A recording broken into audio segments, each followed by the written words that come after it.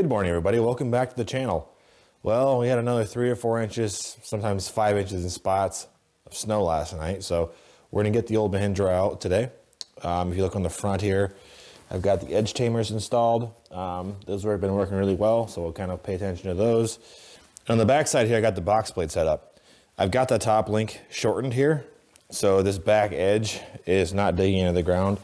Depending upon, how you look at it, it's between a ½ inch or 1 inch above. It's tilted up, so it's pushing snow, and it's not gonna pick the gravel up. So we're gonna go out here, we'll push a little snow. Like always, if you have comments or concerns in the video, leave them in the comments below here.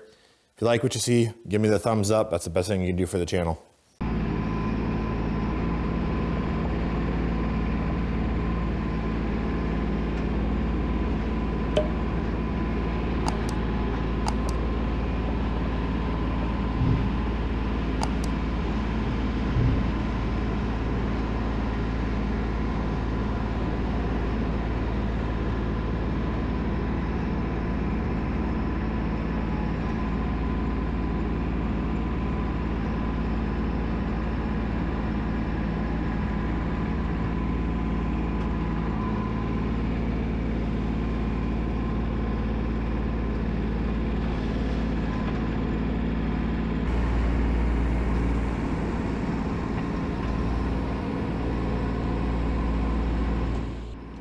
Yes, I know.